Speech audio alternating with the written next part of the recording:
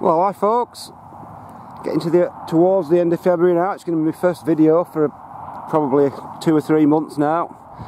I've not been fit to do anything actually. I got that lurgy that everybody's had over Christmas, and then I coughed that much I actually cracked 2 ribs, so I've been laid on my back for the last 6 weeks. So anyway, ridiculous as that sounds, I'm back to fettle now. I'm alright now, thankfully. I thought it was never going to end, so we'll just get on and do a bit of stuff.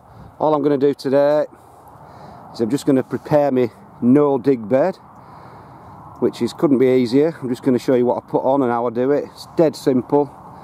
As you can see, it's pretty much weed free. So all I'm going to do is I've got a load of leaf mould that's 2 years old, and my potato compost and some other compost. And I'm just going to spread it on the top really, and that's as hard as it gets. I was always a bit dubious about this no-dig method, thinking, oh, it's just for lazy people. So I gave it a go, and honestly I've never had better results. The soil just keeps getting better and better. If I can show you the soil, this is without it not being dug, and it's like that. Fantastic. And I just keep layering the stuff on top. The worms do all the work, bring all the compost and stuff into the soil. It's always well drained because you're not digging it up and ruining all the wormholes. And for me it was a revelation. So anyway, we'll get on. I'll just show you how we do that, and that's about it. So first of all, I need to get some of my leaf mould out. This was just stacked full of leaves for 2 years. I just left it out in the open, and I'll just show you the sort of what we're left with after 2 years. No sign of a leaf. See if I can get it to sunshine. Absolutely fantastic structure, just like compost. Won't be any nutrients in it, but it'll be full of humus, and the worms will love that. They'll drag that into the soil and help improve the soil. So I've got to dig all that out, and then we'll just spread that on. That'll be the first job. So we'll start by chucking a bit of this leaf mould on. I haven't got a great deal of it, but every little helps. Like I say, there's no nutrients in it. It's just a really good soil improver. I've got loads of compost to throw on.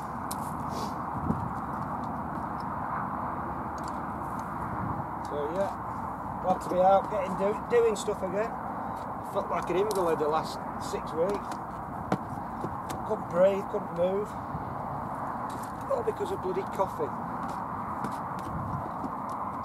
So yeah, good stuff. Sun's out, spring's coming. It'll probably snow next week, but glad to get this done. So yeah, just get this stuff spread on. Got about 6 tubs of this, so I won't bore you to tears. So that's the leaf mould spread on. I don't know whether you'll be able to tell, whether you can see it on there. It's probably only about ½ inch layer, but it all helps, every little bit. So that's a leaf mould on at the bottom. Now we'll just chuck the old spent compost on, and then give it a rake over, and that's about it. So finally, got all this compost. I've got loads of old spud compost from last year. So none of it goes to waste. People ask me what do I do with my old potato compost, and this is what I do with it. So I can give this a really good thick layer, maybe 1 inch thick. And again, worms will just take it all down into the soil, feed on it, and improve the soil no end.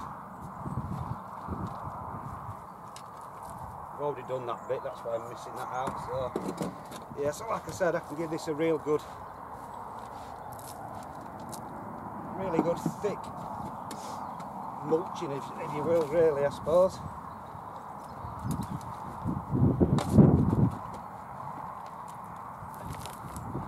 And really, once I've done this, keep finding little potatoes in it still. Once I've done this, I'll just give it a rake over, let the rain wash it in a little bit, and then the worms will take it in. And as we say, job's a good one.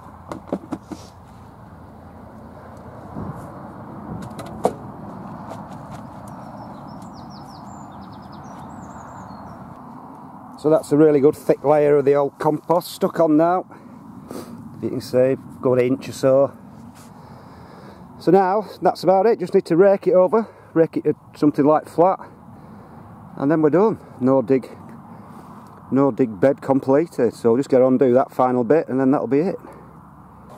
So, final stage, just a bit of raking, just to get it nice and flat and even. It's probably the world's most boring video of all time. Potatoes again. But anyway, people ask me what I do, so this is what I do.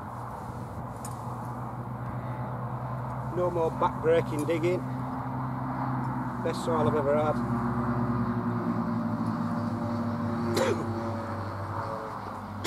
Oh, excuse me, pretty much zero work back, a bit of spreading muck about. Now ideally, if you had some rotted horse muck, cow muck, you'd put that on as well, just to feed it as well. And then you probably wouldn't even need to fertilise, so there's loads of different ways of this no-dig job. But the main thing is, you don't dig. So I'll just finish it off and I'll show you what it's like when it's totally finished. So there we go folks, all finished now, all raked flat, nice and tidy, not a weed in sight. It's taken me about an hour or so, but that's all I've had to do all year on it. Like I say, no digging. Soil will be great, and just plant straight into it. And it's, like I said, a lot easier than digging, and it gives great results. So that's about it folks. I've worked a bit of a sweat up, I don't want to overdo it. That's about it folks, first video for ages. See you later.